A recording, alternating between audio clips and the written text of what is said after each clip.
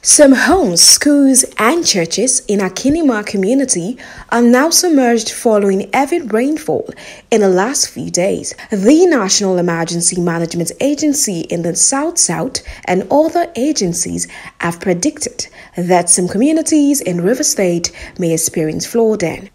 Community members lament the flooding of farmlands, houses, and some public facilities. They want the state and federal authorities to provide internally displaced people's camp for affected persons. Grace, my sister just packed this morning where she's staying and is entering her own residence too. So people are stranded. I think they should provide accommodation for the people and also provide food, which is very important for the people too. Clothing, maybe mattress, pillows to help. It is better that the canal there should be dredged and some filled so that there will be free flow of water, and then we will not be experiencing this flooding we are experiencing, annually. I have moved, and you can see my vehicles. The two vehicles, I'm just about trying to move them out.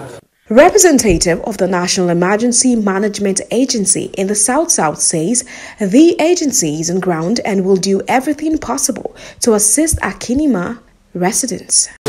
Talking to the impending flood.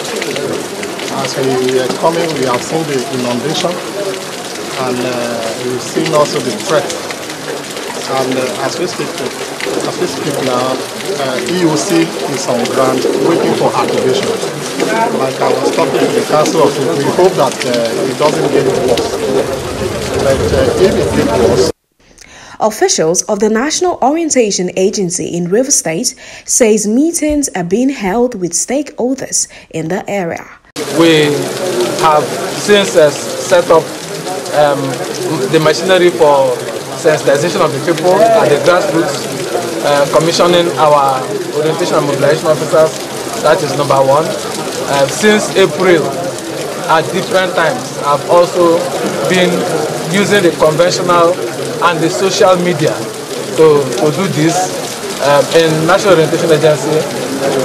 Fortunately for us, we have a very strong social media platform. The chairman of Hawada West local government area says the council is partnering with the state government. At this point, we are being preventive and trying to see how we can be proactive. They have sensitized the people where they should leave their homes on time.